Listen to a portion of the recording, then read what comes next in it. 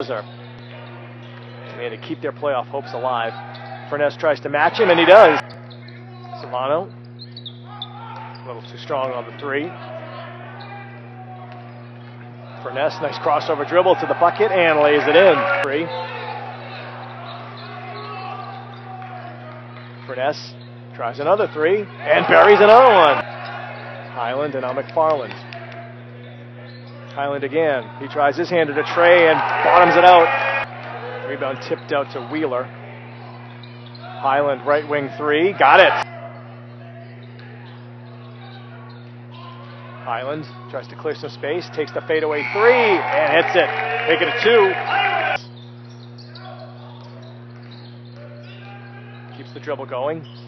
Uses his length and banks it home. Back to double figures as well. Solano has a shot partially deflected by McFarland. Furness right side this time. An equal opportunity three-point maker. On his way to another one. Duke's contested drive won't go. Outlet pass picked off by Highland. Great read. Hard to the basket against Hamill. Lays it in and one. Furness for three. Count it. Another one for Furness. Highland in the post. And gets it to go. We'll call the state of Maine home. No surprise there. Almost 75% of their points come that way. And a charge on Kennedy, which, believe it or not, is all the way down to 7th in the NE10. McFarland for three. Got it. Barr tries his hand at a three. Back iron. McFarland with a nice rebound. Good feed inside to Richmond, and he gets two. 25th three of the season. Not a big feature of his game. Richmond gets it back. Going to his left. Barr in transition. Nice pass inside for Wheeler, who uses the rim as a screen and lays it home. This one-on-one against Howes. In the lane. Spins. Turnaround jumper. Got it. A fitting way to finish the first half for Bentley. Alex Furness has 20. Highland pulls up for three in transition and splashes it home. On Sunday, McFarland spins inside, misses the shot, second chance is good.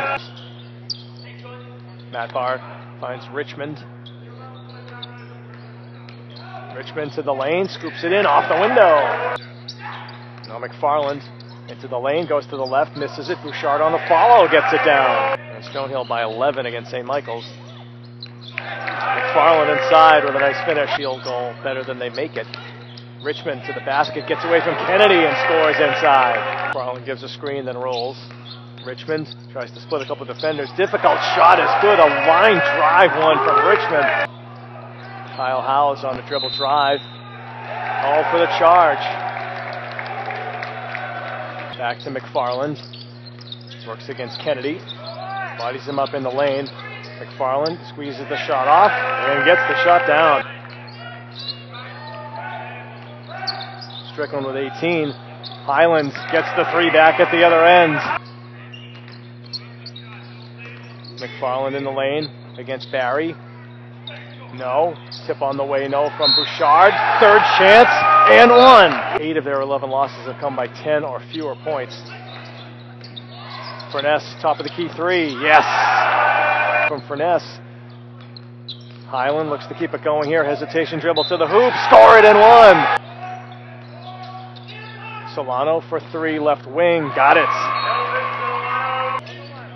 If not, they're going to have to give a foul. The shot clock is off. McFarland in the backcourt, surrounded by a couple of players, fires it up the floor for Furness. And that's goaltending on Solano.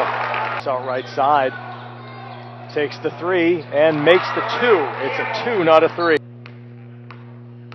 McFarland 7 of 8 at the foul line, 22 points in the game. Perfect on the first one.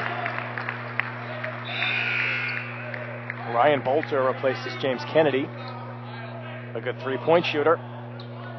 So Merrimack now with 5 players who can make the three. They're out of timeouts, so there's no opportunity to get another shooter in there, so you might as well have all your shooters on the floor. And I'll see if Bentley decides to go the foul route or not.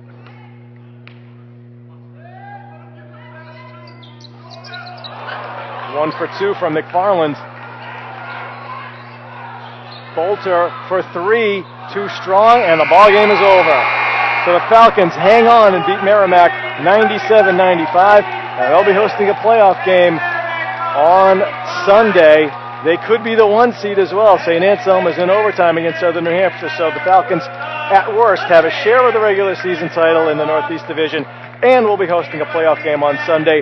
Tip time is 4 o'clock. We don't know who they're going to play. Probably St. Rose, but we'll have to wait and see.